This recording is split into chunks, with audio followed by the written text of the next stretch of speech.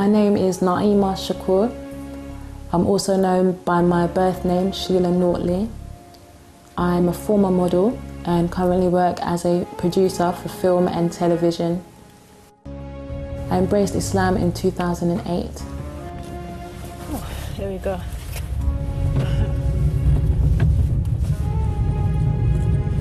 I was brought up in Mitcham, born and bred in Mitcham, which is just on the borderline of London and Surrey. It's quite a nice, well, it's got its good parts and it's got its bad parts. The part that I'm from is actually technically more modern. Growing up, it was actually quite a racist area.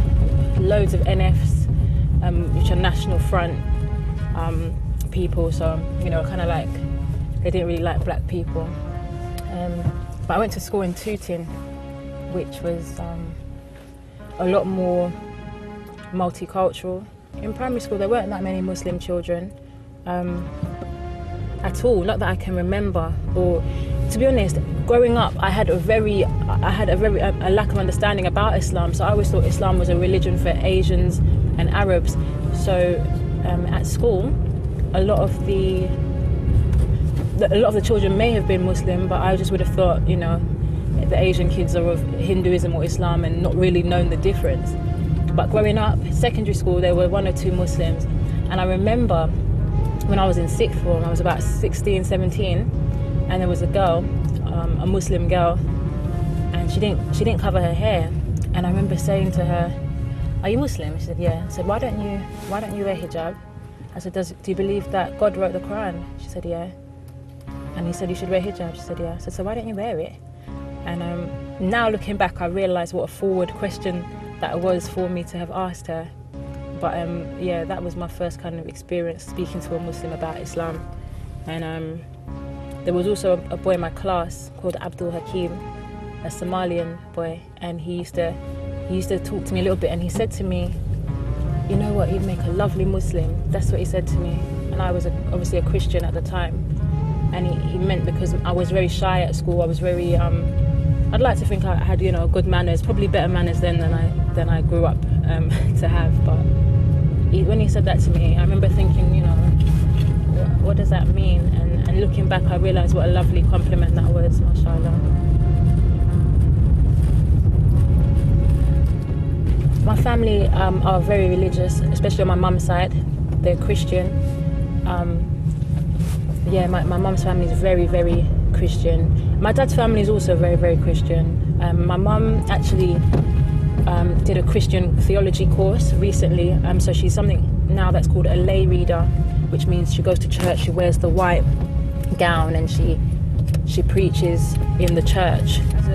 As a young teen, I was very interested in African history, being that I'm obviously from Africa originally. So, you know, I had an idea that there is an answer to all of these questions, but I had so many more questions than answers.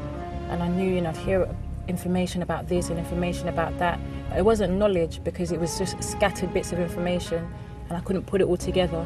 Whereas now that I'm Muslim, it's like everything, I can see the whole picture now. I can see where this relates to that and where that relates to that. And I find, to me, Islam to be the only religion that doesn't exclude the world. Whereas a lot of religions, it's like, okay, it's just you and God, you go to church once a week, or, you know, and it's very individualistic. Whereas Islam, it encourages you to look at history, look at what's happening in other countries, be aware of current affairs, because every single thing is linked. You know? And so Islam has provided me with a lot of the answers to many of the questions I have. I'm never going to know anything, and Islam has also provided me with that peace of mind that you may never know everything. You know, you may have all these conspiracy theories in your head, and you know, you're trying to work out, well, why did that happen? What does that symbol mean?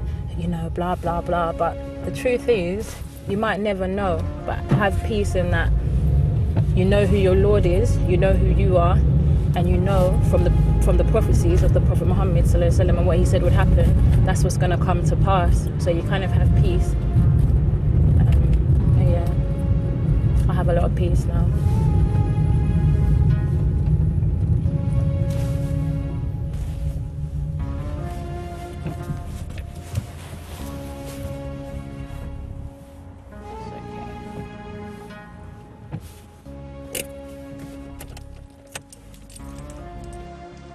as a child growing up in the church, I would go every Sunday to church with my family, and I used to quite enjoy it. My mum's church was a Church of England church, so it wasn't quite, you know, there's a lot of churches which are quite charismatic and they clap and they sing. This church was very formal. I remember getting in trouble for talking and things like this in church. But it wasn't somewhere I particularly wanted to go. I remember when it got to the point when I was doing my confirmation, there's a process that you go through.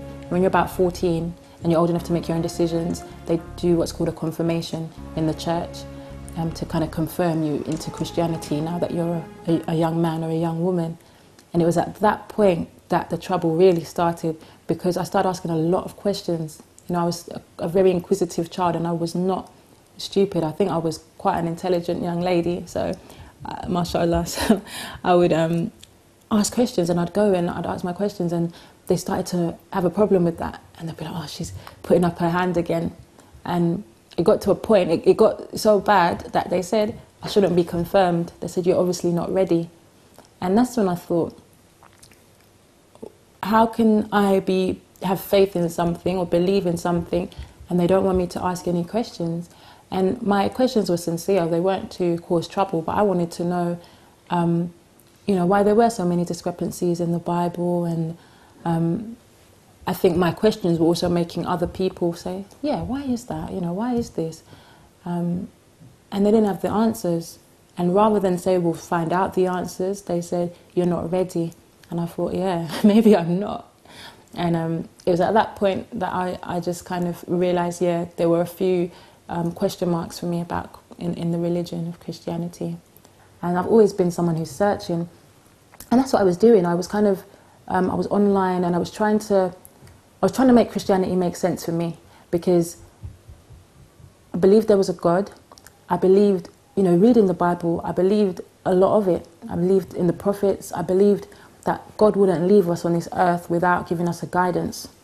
But I couldn't understand why there were so many mistakes, so many discrepancies.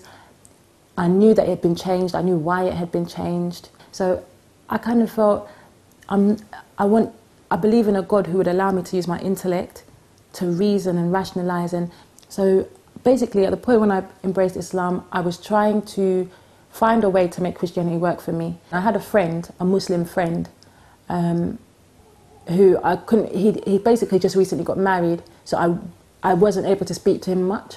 But in a brief time I spoke to him, he said to me, Islam is the truth. And I remember saying to him, you know, are you sure? Like, are you 100% sure? Because I will look into it. And he said, trust me, this is the truth. And then he just disappeared. So I'd research online and I'd write down all my questions. And there was an Islamic shop in Tooting. And I'd go there with a page of questions, and I'd ask, there's a brother in the shop, and I'd ask him all my questions, one by one, and he'd answer them. I said, okay, thank you. And then I'd go home, and then I'd make up another long list of questions, and I'd do the same thing. And I remember the second or third time I went back, I went there and I said, Assalamu alaikum. And I remember he said, oh, you're coming far, and like that, and I felt really embarrassed. But the last time when I went to him, I went with my questions, and he answered all of them. And you know, I'd done my research, and I'd say, okay, you know, why do the women have to pray behind the men, and why do the women have to cover up, and why this, why that, and how do you know the Quran hasn't been changed? And I said to him, look, if this is the truth, I'm gonna do it, and I'm gonna put my heart and soul into this. So I need to get these questions answered. So I went through all my questions with him, and then he said to me, have you got any more questions? And that's the point that I realised. You know, I said, no. And it was just silence. And it was like, okay, now what, you know? And I said, okay, well, I'm going to go now. And he's like, well, if you have no more questions, you have no more questions. And it was at that point that I realised that if I leave this shop, I thought in my heart, if I leave this shop, and I know now that this is the truth, if I leave this shop and I haven't embraced this religion and anything happens to me, I'm going to be accountable for not making a decision that I know to be the truth. So I said, you know, I want to become a Muslim. And he was so surprised. He said, what, now, here, now? I said, yeah. So there were some other brothers, and he called them in to be witnesses. and then they repeated the Shahada completely. I'd never heard these words before in my life, but I said them, and he translated it for me, and I believed 100% at that point that this is the truth. So that's how I became a Muslim. Alhamdulillah. Okay, cool. Okay, so who are you auditioning for today? Alfred. Okay, cool. So we're just gonna run through the script. Is anyone gonna read it for me? So what I basically do is I'm responsible for the whole production of a film. So it's everything from script development, casting, getting directors on board, getting crew on board, hair, makeup, getting everybody on board to make this particular production. Open the door. How it relates to my Islamic journey is I've always been a storyteller. I've always been someone that has liked to communicate through writing as opposed to speaking, as I'm doing now, or as opposed to standing in front of people and addressing people. I've always used the pen to communicate. And I found that with film, no matter who you are, where you're from, or what you believe in, film is a very powerful way to communicate a message to people. So me being a Muslim, I find it a tool that I can use to share what I think, what I feel, and also to provide a platform for those who have maybe more knowledge or insight than me to express what they believe. And I think that it's evident in my work where my iman is and where my relationship to Allah is. You can see when I was more conscious of what I was putting out there, and when I was less conscious of what I was putting out there, and that's very evident in my work. So there are certain topics that I do not want to promote, there are certain issues that I do not want to promote, and there are also certain issues that I want to highlight, and I want to do that as myself, and as myself I'm a Muslim, so that is the perspective that a lot of it will be coming from.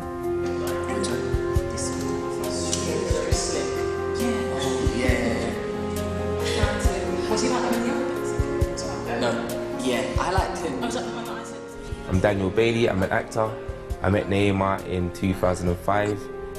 I starred in her first film, which was The Hydra, in 2008. It won an award at the Black Filmmakers Award in 2009. When I first met Naimeh, she wasn't Muslim at the time. She was, I would say, more leaning towards Christian faith at that moment in time. It was a bit of a shock because, as I said, she had very strong Christian friends, very, very strong, and the reactions from some of her friends were they were a bit thrown off. They didn't understand why she had converted, or what pushed her to convert, or what she had found why she chose to convert. So they maybe wasn't as accepting at that time. Being a Muslim isn't the easiest thing in the Western world at this time, especially getting into media, getting into that industry is very difficult. For you to be a woman is difficult, for you to be a black woman is difficult, for you to be a woman that's black, that's also Muslim, you can imagine it's very, very difficult. But I don't think she hasn't allowed that to be a stumbling block. She hasn't allowed that to halt her in any way, or hinder her careers or aspirations. She hasn't allowed that to become a barrier, and that's why I love her for that. Because honestly, it's an ongoing battle. Just coming into a room with a hijab amongst executives can be intimidating for them. I think not for her, but for them. For me personally, I was always going to stick by Naimeh, and I was happy that she converted, because once she had converted, I could see that she got more focused. She definitely started pursuing her dreams much more, and she became more of a woman.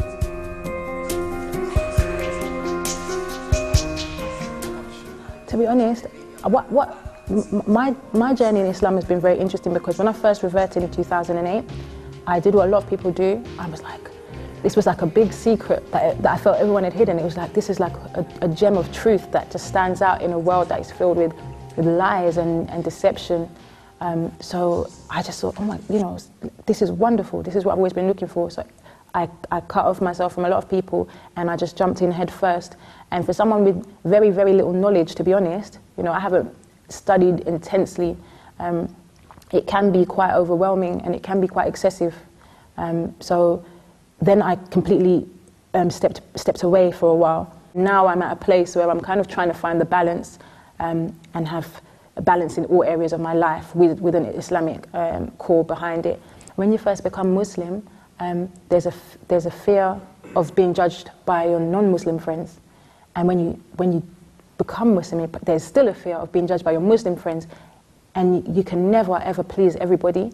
So a lot of people have actually surprised me and said, no, you know, I think it's good what you're doing. Just try and keep sincere and try and keep your intention pure. And I just try and do what I believe to be right. And I've not received too much criticism, though you know, there may be people that may say things not to me, but you know, that's between them and Allah, really, not me. Propagate the same message that's been out there, or we can provide an alternative, and that is the power of media. What was your My family were much more understanding than I imagined. I was really scared to tell them I was Muslim.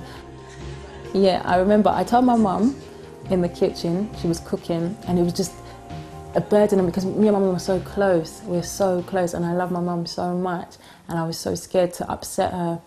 So I was in the kitchen, and I just said, "Mum, I want to tell you something." And she's like, "What?" I said, "I'm Muslim." And I think she probably, I can't remember exactly what her first response was, but she was just very, I was expecting the worst, yeah, and she just kind of nodded, and she was like, okay. I think she didn't really know what to expect, and that was it, and I kind of wanted more from her, but she didn't give too much away. Then it was telling my dad that was the big deal, where I said, "Mum, how am I going to tell Dad? How am I going to tell Dad?" And that dragged on, and I think he went to Ghana and came back, and I still hadn't told him. And I was like, Mum, how am I going to tell Dad? And she just said it. She said it for me. She just said, "Ernest, your daughter's saying she's Muslim." And I was very surprised by his response. He said, "Okay." And to be honest, it's my dad that has been very, I think it's brought me and my dad closer, strangely enough, because when my family, my extended family, well, you know, my auntie, she's very Christian, and she said, "The devil's got you," and blah, blah, blah. And she phoned him, my dad's sister, to speak to him. And she said, "Oh, I want to speak to Naimeh." She came on the phone and she said, "You know, what are you doing? You know, the devil has obviously got you, you're being misled." And my dad took the phone away from her, and he said, he just really defended me. And I was so surprised and so happy. And he said to her, what she believes and what we believe is the same. We believe in one God.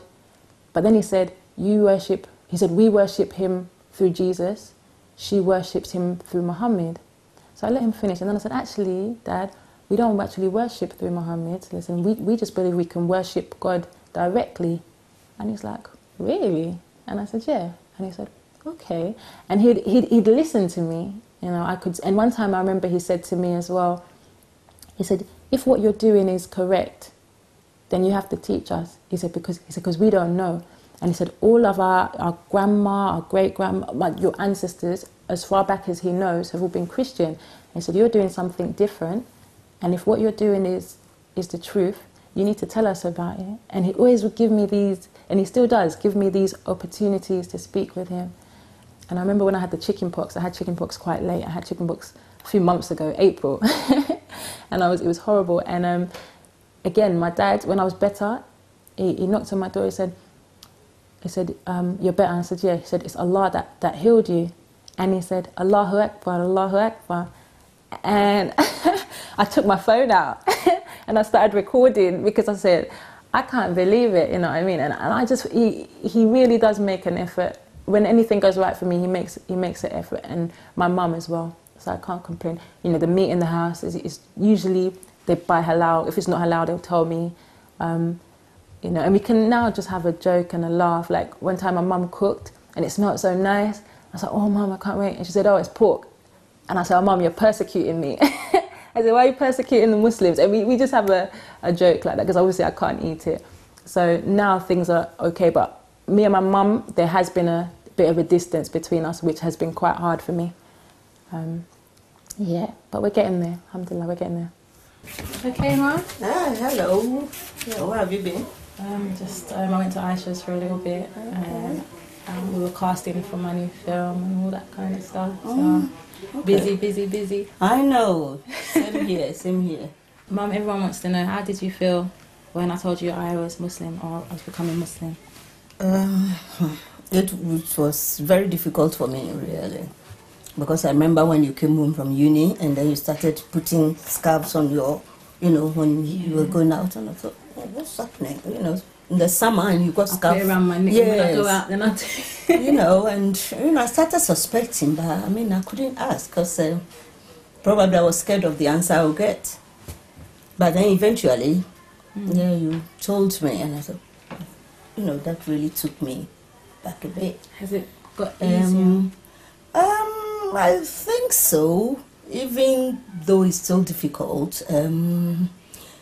But, as you know, I did this interfaith thing on my course. So probably it's opened my eyes a bit to it. But it's still very difficult for me because thinking that I've taken you to church and, I want you to get involved in all these churchy things in my church, where I am now as a lay reader, it's difficult for me. It's really difficult for me. What's the hardest part? Is it the way I dress, or is it when I have to say, I'm going to go pray, or what do you find difficult? I don't mind about prayers at all, because I'm all for prayers. So what do you find? But I think, well, to be honest, I've been saying this all the time, that because of these terrorist things, I just get scared for you. Dressed like that, because everybody will know, Muslims, and there's like they've painted Muslims as being. But what about you? Do you think that Muslims are terrorists? Is that what you think? Because I'm not going to go into. I know, but how do you feel when other people in the family are quite kind of a bit harsh? Why am I becoming Muslim? Why am I dressing this way? How do you cope with it? Well, the only thing I say is that I've been always praying to God to guide you and guide me. If I'm going the wrong way, rather, He will guide me where to go. So, I can't really judge you in that way that, you are doing something wrong. You're beautiful. You know what I mean? You're beautiful. Because I do the same thing. I pray for God to guide me, and for God to guide you, and for God to guide the family. And in the 5 prayers that we do, we say Ihdinas Siratal Mustaqim, which means guide us on the straight path, the path of those who, it goes on to say the path of those who you have chosen. And I think whether you're Christian or Muslim, whatever you are, you want to be guided to the straight path. Exactly, so my prayer for you is the same. Yeah, so it's, same both ways, really. We just take each day at a time. You keep praying, I keep praying, and then, we'll see what the Almighty will do. Yeah. That's what I believe in, inshallah. Yeah. That's a proper cutter, don't be shy. She's so small that I actually just have to hold her. But yeah, I love you so much, Mama. Thank you for it. I really, really do appreciate